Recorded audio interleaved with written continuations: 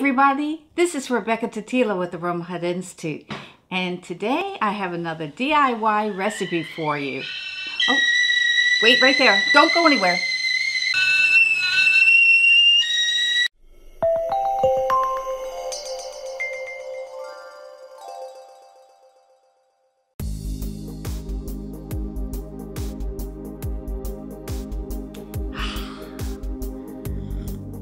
It's hot.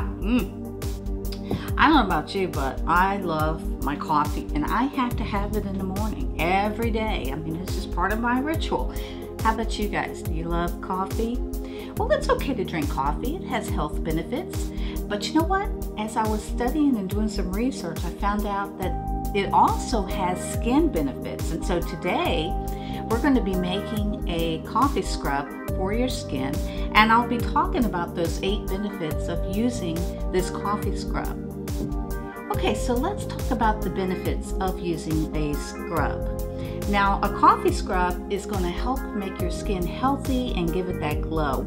One of the best benefits of using a coffee scrub is that it will reduce the inflammation. And so there are great properties in the coffee itself that are going to help reduce that swelling, that redness and flame.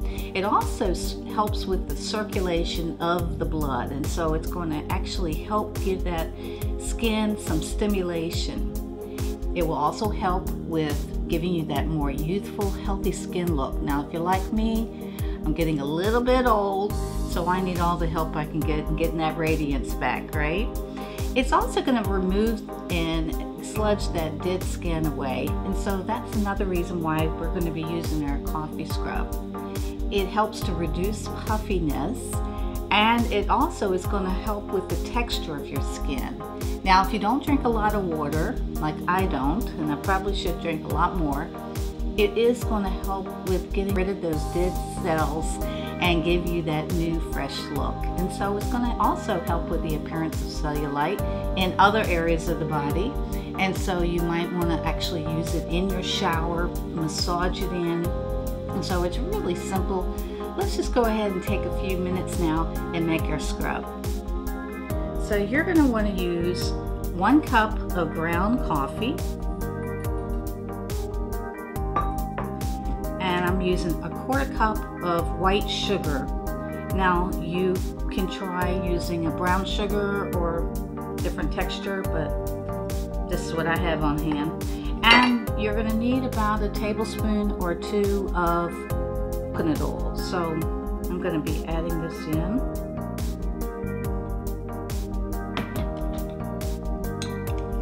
And just stir it up. You probably should just go ahead and get your hands in there.